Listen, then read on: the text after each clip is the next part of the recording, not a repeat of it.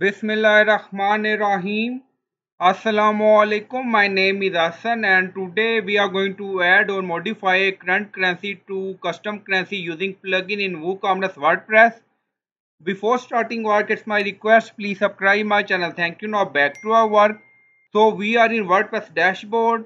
So scroll down on left side you see plugin. So click on add new. So we are going to install plugin. Then in search plugin, write custom currency for WooCommerce. So this is plugin custom currency for WooCommerce we will use. So you will install this plugin and activate it. Click on install now. Then click on activate it. Now plugin is activated. On left side you see WooCommerce and then you see settings. So click on it.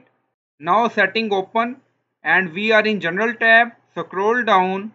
You see currency option. So this is our current currency, United States dollar. And then you see custom currency code, custom currency label, custom currency symbol. So you can modify current currency to custom currency by using this plugin. Now you see custom currency code. And then you see important. Make sure this currency code support your payment gateway.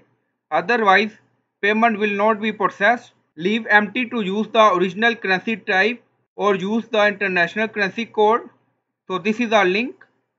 Now you see different currency code. So you can use according to your requirement. You see multiple languages here. Now back to setting.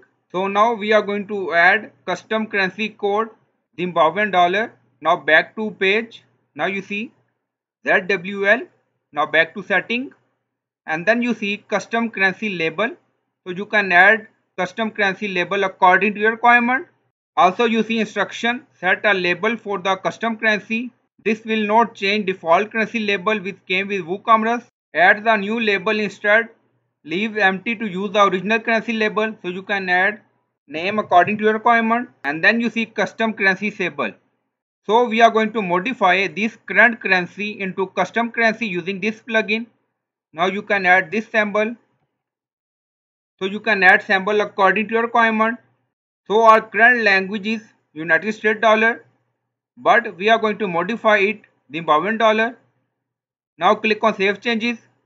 Now settings saved, go to shop page and refresh the page. Now scroll down, you see currency symbol change.